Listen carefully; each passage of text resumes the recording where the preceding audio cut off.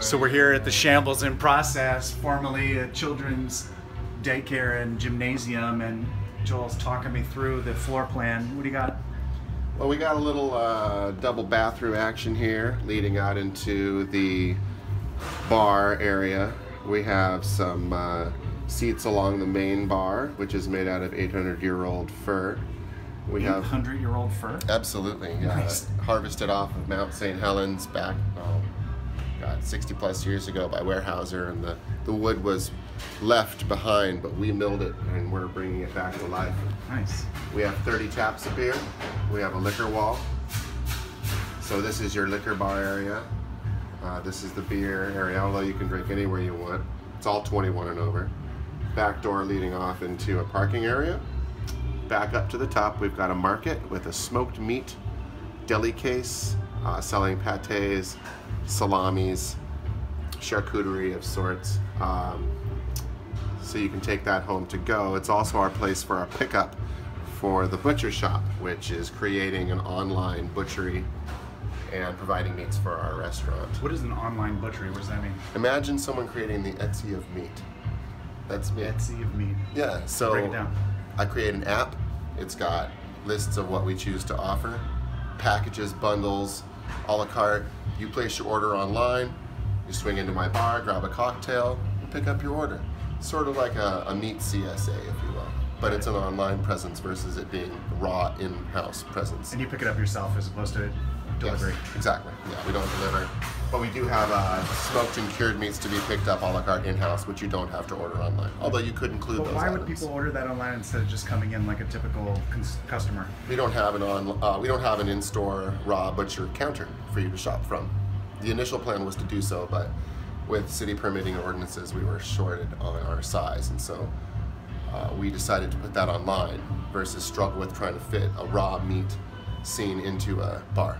It's kind of awkward for people to watch raw meats being prepared while drinking, but back behind the scenes, and we're going to be doing groups where we'll show people how that gets done. We do have an art gallery as well to use up some of that space. Nice. Any particular ideas about what kind of art gallery that'll be? It can be anything from a local photographer to somebody who wants to do, say, pottery on a pedestal, or if I just want to put up some New Belgium bikes with some mannequins drinking beer and do a display, I can do it. This door is not public accessible, but it does open up into the gallery, which of all windows will be easily viewable. You lead back into our kitchen area, prep, more prep, dish pit, back door onto the deck, and then our dishwasher is located here with the ice machine and freezers. We do have a butcher shop going in on the opening. We have a 8x8 foot meat curing chamber with a visible window, so you can see our cured meats, salamis, hams, guanciale, anything that we choose to cure and smoke or age will all be in there. This is our meat walk-in inside of our butcher shop, and then we also have lots of prep space and another set of sinks to clean up with. Nice. And what's the basic idea behind the Shambles in terms of what you're offering and how that's different from what you might find around town? Well, the combination of these different businesses hasn't been done yet here in Seattle. I found it to be something of an amalgamation of what I've done for a living. So taking snapshots of everything that I've done and putting it into one place so I can enjoy where you work. So I went around the country and around the world looking for other people doing similar businesses and found that nobody in the Northwest was doing anything quite like that. So I wrote up a business plan and did some touring, grabbed ideas from different places, and then found a location in Seattle, went through the city process, and a year and a half later, after much blood, sweat, and tears, we're on our way, and we are fully permitted now, and we've had all our inspections done to close up the walls, so we're closing up the walls, dude! Nice. So this space, again, used to be like a children's space for gymnastics and daycare and birthday parties. Yeah. And show me, are you up for giving me a sense of what's on? Yeah, children used to tumble here. 23 years ago, this was the and little now adults gym. will. Now adults will tumble here. This is my lead. This is Josh. How's it going? What's happening? Good. That's nice. He is a magic man. So what do we got in this room right here before you? This is your market here. So market will be in this corner. Bar door, front door coming in. So you would enter the front. This is the liquor section or open bar for relaxing. We'll have a community table here, the full wrap bar. Here's where you would belly up to have your cocktails. Look at the liquor itself. You can see the curb poured to make sure that our cooler is even and that it won't sink or settle improperly. Open beams, open structure. 1926 is the year of this side of the building. Nice. What part of town are we in here? We're open right between Maple Leaf and Ravenna. Nice. Right on the cusp. Follow me, we'll go to the kitchen. So we're at the Shambles here in Maple Leaf, Ravenna neighborhood. I'm with Joel, the proprietor and friend who's deep in the process of transforming this space into a future hub of fine dining and what is it a hub of? We're a butchery bar, so a hub of meat, hubba bubba, and It's a hub of finer libations that you'll find in town. Sweet. What's up with all this wood right here? This is the barn wood. We take this wood from a friend of ours. We took the wood from a friend out in Chehalis who sold me the upper floor of his 1930s barn. It is all also old growth, and it's shiplap, and it needs some attention. But once we polish it up, I think you're going to see something that's quite spectacular. Nice. We do have the kitchen here, so this is where the stove will go. We're in the pit. This is where you'll be doing most of the cooking.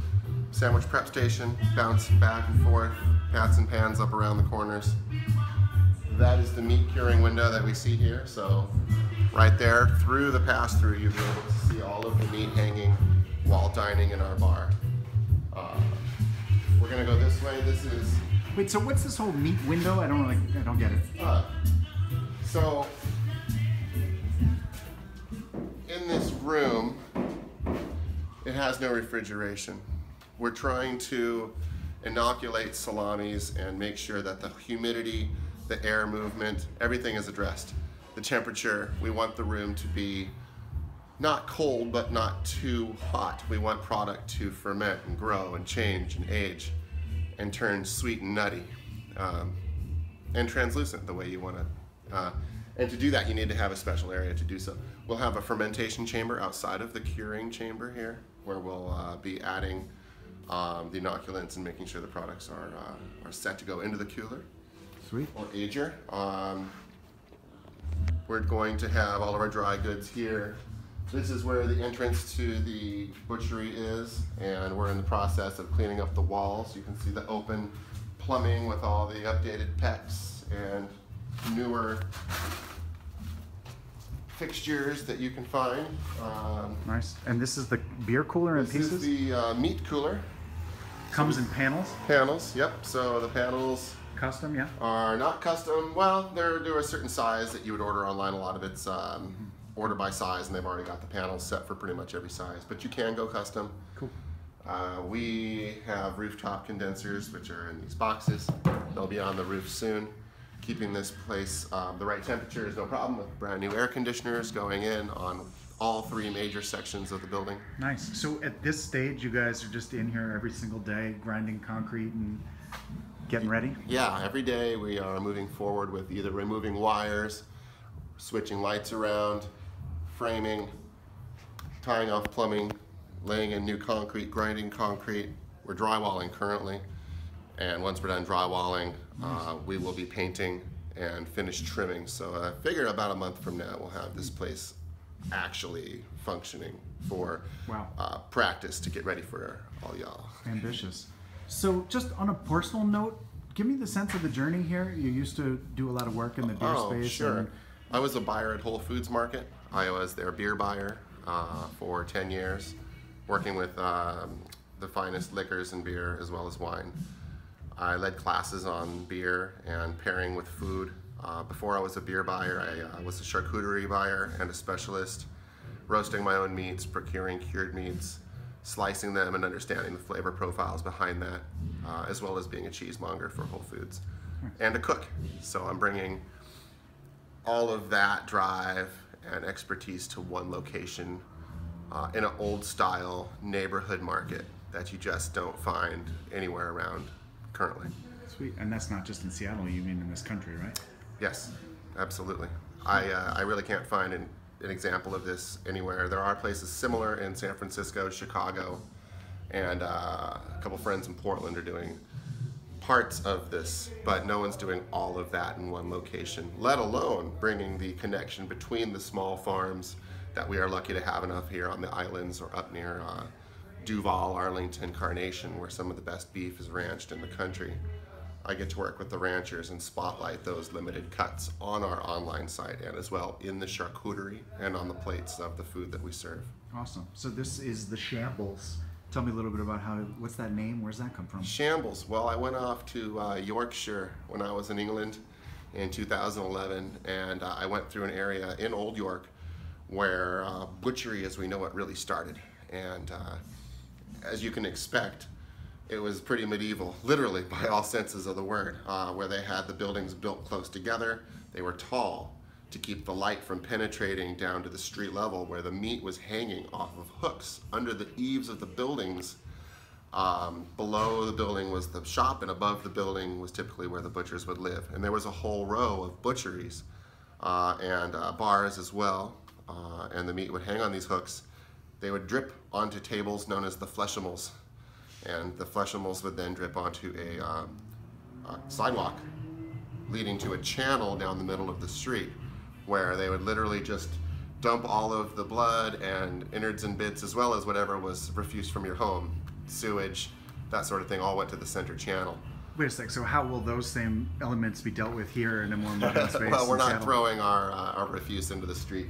We happen to have a nice in-ground fat separator and grease trap that we're going to be cleaning regularly. But terms of the Shambles will be thrown around here. The term going to Shambles really comes from this area, when it used to be a fancy place for folks to go and shop and dine and be seen. Later on in life, the Shambles became a place of despair, drug use, and prostitution. So the term meat market really kind of comes from the Shambles directly. We're a meat market. I'm not a madam, but don't sell yourself short. No, yeah. So the history has deep meaning, and we're trying to bring a piece of Old England to Seattle. So my theme, the decor, the time period, everything's trying to hit that late 1800s feel. That includes my cocktails, and sort of the way we do it down here. We're a little rough around the edges, but we're the finer things in life. Nice. What's the vision sort of 5-10 years out? 5-10 years, a couple more locations if I'm lucky within the Seattle area. I hope to bring a porch around the back corner here.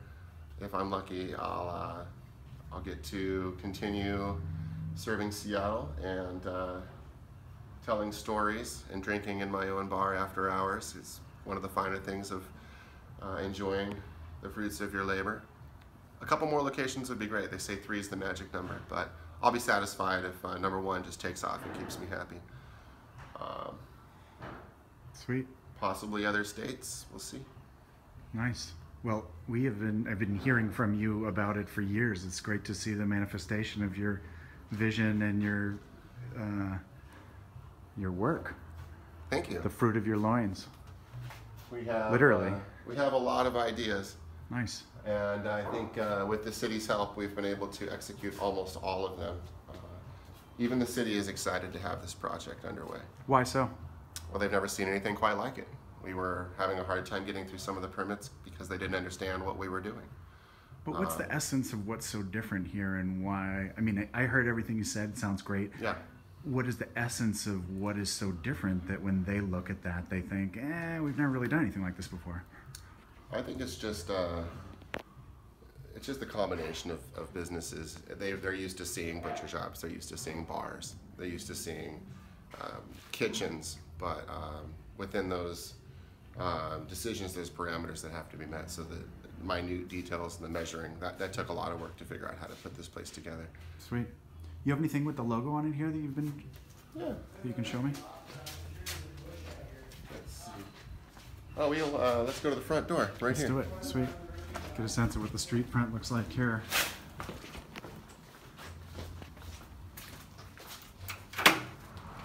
Nice. Right So there on this the is door. 15th, and that's Lake City Way right up there. So the corner of 15th Northeast and 80th. And this is the future home of the Shambles. Once again, I'm Len Davis, a Seattle-based filmmaker, and I'm here with my brother Joel Clemenhagen at the future home of the Shambles. It's always nice to hang out with someone a whole head taller than me. And it's great just to see the progress. Thanks, Len. Tons of luck with it, my friend. Congratulations, brother. Stay fresh.